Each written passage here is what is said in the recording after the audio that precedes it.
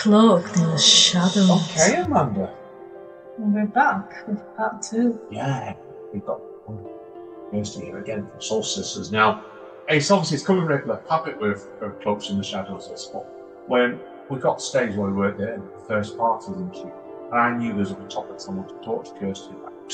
So I thought, what we'll do is we'll quick break and come back then. Now, the first thing I want to talk to Kirsty today is obviously where she is at the moment. And I know, obviously, you and your friend Miranda Young have got a company going on called History, Highways and Haunts LLC. Because obviously we launched on the historic Scott County Jail in Huntsville. I want to know about that. Okay, so as you said before, it is a partnership with my best friend, Miranda Young from Ghost Biker Explorations. So she and I met probably about 6 years ago now. And I was following what she was doing with Ghost Biker, and she was following what we were doing with Soul Sisters Paranormal. So we just started corresponding over email and became fast friends. And so we did several collaborations together, collaboration investigations, and we really enjoyed each other's styles. We're both very much into the history. We're both driven by that. And then following up with a lot of research on the locations. So, in 2021, she actually ended up losing her job due to COVID, and she's from an area in Tennessee called Scott County, and she knew that there was a jail that was sitting vacant since 2008. It was in operation from 1904 to 2008, and then it really sat vacant, and there was nothing that the county or the town of Huntsville was really doing with it. So we got together and we came up with a business plan, and she said, would you like to go in with me on this business partnership and see if we can open a museum and what we call a paranormal research center? And so I said, opening a museum in the middle of a pandemic, what could go wrong with that? Let's do this. And so I moved to Scott County, Tennessee, and we opened the museum. I'm actually sitting in the historic Scott County Jail right now, and it's actually been a great experience. So we opened in September of 2021. We do have daytime tours here where people can come through and learn about the jail, learn about crime in Scott County, learn about crime in Tennessee, as well as a law enforcement appreciation museum that we have as well. And that's our daytime tours, but then we also have nighttime activities. So we have flashlight tours, we have paranormal research where we allow teams to come in and actually spend the night here inside the jail. And I've got to tell you, it is one of the most active locations I've ever been associated with or involved with. It is routine to hear footsteps through here, disembodied voices. You'll hear whistling almost daily.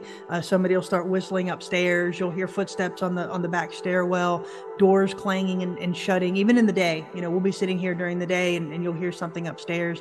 We've had over 100 paranormal investigation teams here so far. And wow. I can honestly say, I think almost every single one has captured at least one thing that they felt was compelling.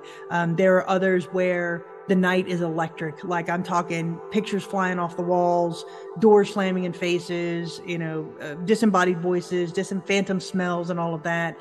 So it really runs the gamut here, but we've absolutely had a great time running the historic Scott County Jail. Yeah. So you fast forward that one. Yeah, okay. Tell us, what's been your own personal experience with this? So have you had this? You've mentioned done little bits, haven't you? So tell us, what's been the biggest experience you've had from this yourself then? Living in this stuff. It literally, Andy, runs the gamut here. There was one time when I was up on the third floor, and so I was opening one morning, and I had a cup of coffee, and because I always have to have that with me, and so I was walking up. You're the same. Yeah. I was walking up on the third floor and I was just opening the cells and stuff, getting ready for the day. And, we talk to our spirits here. So I just turned the corner, and our third level is our maximum security. So picture normal jail cells, right? So I walked upstairs and I had my coffee with me and I said, "Good morning, everybody. Would anybody like a cup of coffee?" And a man behind me said, "I want some." I had actually thought somebody had come up behind me, and I turned quickly and nobody was there. I ran downstairs. The door was still locked because we'd locked it from the inside. The door was still locked. There was nobody here. So that was pretty compelling. we have throughout the jail, we have different newspaper articles up related to crime in Scott County. So newspaper articles from the 1920s all the way up to 2008 when the jail closed. And so we have one newspaper article up on the second floor, which tends to be a trigger article that when teams read it, typically something will happen. So we seem to think that there's a spirit here associated with that article. But anyway, it involves the death of a young woman who was murdered here in Scott County. And Miranda and I were up there one night, and we were just reading the article, seeing if anything will respond. And I said, did anybody here know Rhonda Byrd? And a man yelled, I knew her. And I mean, Miranda and I are the only two people in the building, but yet we have this man saying, I knew her. So that was a personal experience. We've had objects go missing, different things go missing. Scissors, anything sharp seems to want to disappear. We've had a pair of scissors disappear, just a whole bunch of stuff here. And so yeah, we have personal experiences on a daily basis. Have you had a cup of coffee go missing yet? Yeah, we'll leave some coffee here sometime. We leave whiskey for them. We leave cigarettes during the night and just say, hey, listen, thank you guys for what you're doing. Here's some cigarettes. We'll leave them for the night. So yeah, we leave a bunch of stuff for them just to say thank you for kind of talking to our teams and to us. Okay. I've heard talk about both of you that you treat them like with kindness and respect. Mm-hmm. That's what you're going to get back. What do you think of that moment? Yeah. There was someone when I was growing up who used to say, like, when I was worried about ghosts and things, he used to say, it's the living you've got to be afraid of, not the dead. Yes, you were absolutely right. I'm more afraid of the living than the dead. You are absolutely right. And for us, you know, this is going to sound really weird to say, but when you open a location, I mean, the first day that we had the keys, we were like, please let there be some sort of spirit activity in this building. Really weird to say that. But really from the first night we were here, and the first day we were here, we were experiencing things. And I think as the spirits have started to know us, and realize that we're here to preserve the building, to preserve the history, we're telling their stories. Like I said, we've got so many newspaper articles up, and some of those are associated with the building. And the fact that we're telling their stories and we're keeping them alive through those stories, I think that, for lack of a better term, they're watching out for us like we're watching out for them. So when we have a team come in, we'll go upstairs and say, listen, guys, we've got this team coming in. We need you to be on point tonight. If they ask you questions, just answer, and we'll see what happens. And it's funny because a lot of the nights they'll respond, and we come in the next morning and we say, thank you for giving us for showing the team who you are. Thank you for the footsteps and all of that. And I think for us, we have a very good relationship with our spirits here at the jail. Yeah, that sounds like it straight away. So well done. You got my respect for that, Tom. So definitely. So now we want to do something now that we've talked about, and I've done release a podcast and something, haven't we? Yeah, soon. Your podcast, yeah, with at least. Yeah, we recently went over to an area called Cloaked in England. I don't know if you know it, first. It's about halfway down England to the middle of England, really, isn't it? And it's regarded as England's most haunted city, really, because it was occupied by the Romans originally about 1800 years ago. And Amanda, do you want to tell Kirsty a bit more about what this called? What about the hotel room? The hotel. Yeah. We woke up, we'd been asleep for a couple of hours, and it was about midnight, and we woke up because the TV switched itself on. And normally you'd think, oh, somebody will hold on to the remote, but the remote was at the other side of the room and nowhere near us. That's fantastic. Yeah, it was funny because who woke up quicker? Wasn't it me, wasn't it? Yeah, and then I just woke up a bit confused, like, what's going on? What channel did it turn on to? Anything? It wasn't, I can't remember what program it was, but it was some American comedy. It was a comedy. It looked like bad acting anyway. Wow, that's fantastic. Now, you said that the hotel had a haunted reputation at all? Not the hotel itself, just the town that it's in. It's rumored to have 500 ghosts in the town. Like different ghosts that have been identified at one point or another. Yeah, it's like one of the most dangerous ones was when a guy called Guy Fawkes, have you heard of it? Okay. And he's no same as in the 1600s trying to blow up the House of the Parliament with 2 loads of gunpowder. So that's what we got, like bonfire nights and everything. And there was lots of other stories. There's a pub up there called Golden Fleece. Which itself is got 15 ghosts on it. Itself is it's worth it. If you ever get to England, you and your friends and your family, go and check out York. You'll find some stories on there, definitely. So. Listen, I love England. I've been over there several times, not as an investigator, but just as a tourist. And that's the thing I love about where you are, and the fact that you've got so much history. Don't get me wrong, I love American history, but we don't have the longevity, obviously, that y'all do.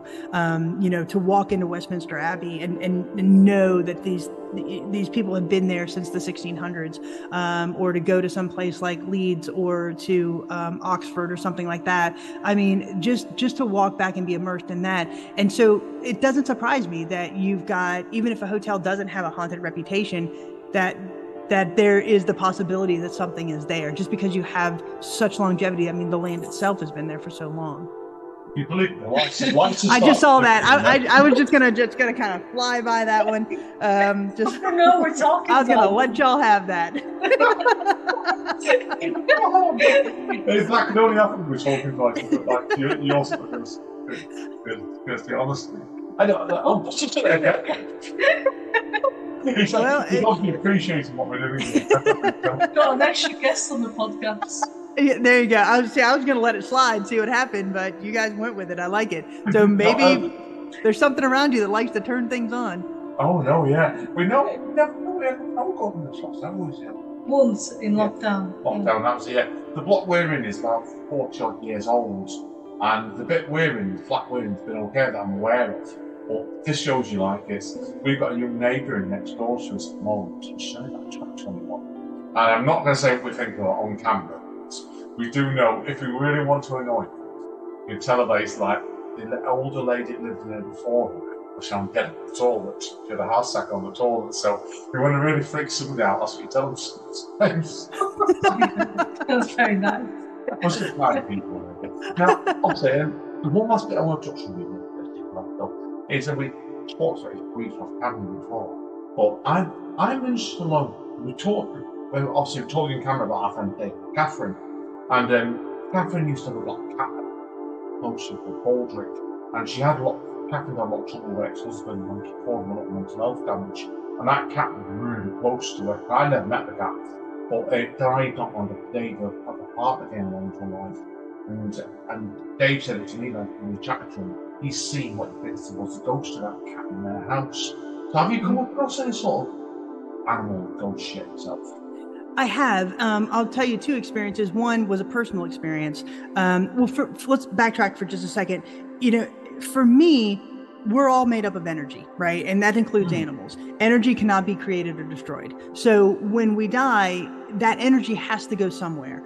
I am a Christian. I do believe that there is an afterlife. We'll call it heaven. But I don't believe that everybody ascends to that immediately, right? That the energy does stay here, that in some instances we're allowed to see that energy. I think the same thing happens with animals. So the personal experience that I have, this was probably, about 7 or 8 years ago. I had a dog. I love this dog. Her name was Amelia, and I'd gotten her for a birthday gift. And so she was about 1.5 years old, and she was a golden retriever, and something wasn't quite, there was one afternoon, something was not quite right with her. She started staggering a little bit, and she just seemed really kind of off. So I took her to the vet, and the vet was like, there's nothing wrong with her. We tried all of this. We ran some tests. We don't see anything wrong with her. Just take her home and just, she'll be okay. So I got home that night, and I told my mom, I really think something's wrong with Amelia. And Mom said, okay, well, if she's not better in the morning, we'll just get up and we'll take her to Shands Hospital, which is it's a big vet hospital in Florida. And so at this point, I was living back with my mom and dad for a while. And so the next morning, it was about 5 a.m, and Mom came up and she woke me up and she said, Amelia's dead. And I lost it. I absolutely lost it. I mean, I was just hysterical. So I ran outside to from the front yard, and I'm just sitting on the front yard just bawling. And I look up, and I see her run across the field, and because we have a large backyard, and I'm like, there she is. And Mom's like, what are you talking about? And I know I saw that dog. I mean, as clear as I'm seeing you, I know I saw her running across that backyard. We did have 2 other dogs at the time, but they were behind me. Say they were all golden retrievers, and I know I saw her. And Mom just kind of just shook it off as me being hysterical. But I'm telling you, as sure as anything, she just ran right across that backyard. So that's my first experience. The second one was when we were talking about the hospital on College Hill in part number 1. I had mentioned that hospital was used as a veterinary a veterinary clinic as well, because one of the doctors was also a vet. He was a doctor and a vet. So he would allow animals to come into the hospital, and he would see them in the surgical rooms or the patient rooms. So the reports are that you will hear a phantom horse or other phantom animal sounds inside the hospital. And so I'm actually going through all of the audio of that investigation now, but we have one voice recorder that was set up in one of the hallways, and during the night we hear a cat come up to the voice recorder and meows. There's no cat in the hospital, right? But yet we're hearing this phantom meow, which is kind of cool. Yeah, what do you reckon under that one? Can you mention visitors with this like animal ghosts? I'm not going to repeat the whole story that you've told us, because it's on another podcast anyway. That's our mutual friend. She told us a story about seeing a dog that she grew up with that died. Mm-hmm. Yeah, so I completely. That's why I was curious on your opinion now. Yeah, I completely agree with it. Now, as we're starting to wrap up after part 2 now, is there anything? Obviously, I know you've got an investigation obviously from the first part already. It's on stuff to be called up on the website fairly soon. Do you need us to have anything else planned along in the further investigation on the rest of the year? Yeah, so we've got several little investigations that we're doing throughout the remainder of the year. Our next big one is Hillview Manor in Pennsylvania. We'll be going up there. As I said in the first part, my sister and I are twins, and so there's a town called Twinsburg, Ohio, and every year you've got to go with them. Yeah, every year they have a twins festival. It's the largest gathering of twins and multiples in the world. They've been having it for almost 50 years now. So Jenny and I have gone for the last 3 years, and so this will be our 4th year. And so we're going to go up to, it's in August, so we're going to go up to Twinsburg and do an investigation at Hillview Manor while we're up there in Twinsburg. So that will be in August. So we're really much looking forward to getting that investigation underway. Keep us informed. There you go, Rick, definitely as well. We'd certainly love to have you on there again. We've had a few more investigations, definitely. Now, obviously, as this is part 2, again, if people find out more about you, where do they go? So our website is www.soulsistersparanormal.com. We're also very active on Facebook under Soul Sisters Paranormal, and then we have a YouTube channel under Soul Sisters Paranormal. If you want to learn more about the historic Scott County Jail, you can go to www.historicscottcojail.com or visit us on Facebook under Historic Scott County Jail. Perfect. Thank you again, Kirsty. It's been an absolute pleasure. And thank you both. We'd love to have you on again in the future, definitely. So, thank you, Amanda, as always. Thanks, Kirsty. Hang around, obviously, because I need to speak to Mike anyway. So, but it's been a pleasure. So, Amanda. I'm cloaking into the shadows. Like that now. So we'll be our own ghosts. See you later, guys. Stay safe. Cloaked in the shadows.